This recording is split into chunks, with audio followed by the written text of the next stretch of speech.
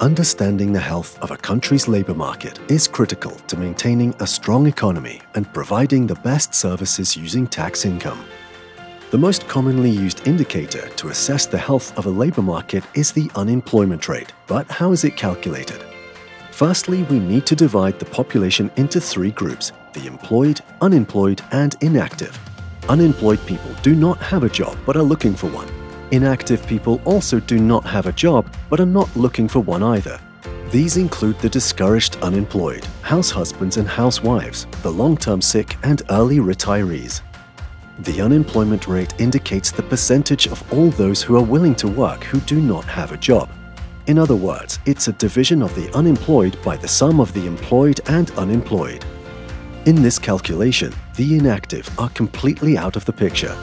Two countries may have the same unemployment rate, but still a totally different number of inactive people. We can compare it to an iceberg.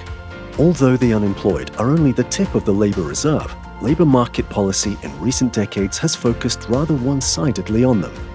The much larger labor reserve of inactive people remains largely below the waterline. The employment rate is not an ideal indicator either. Although it shows what percentage of the entire population works, it does not tell us whether those people without a job are actively looking for one or not. However, this is important because the unemployed and the inactive face different barriers to employment and need different policies to help mobilize them. The alternative I propose is to use the iceberg decomposition, with which we can compare labor markets on the basis of two simple measures. Firstly, the unemployment-to-population ratio, which indicates how many unemployed there are among the entire population aged between 25 and 64. And secondly, the inactivity-to-population ratio, which indicates how many inactive people there are among this entire population. These figures represent the size of the tip of the iceberg as well as the mass of ice underwater. Immediately it becomes clear that a government has every reason to go out of its way to tempt these inactive people towards the labor market.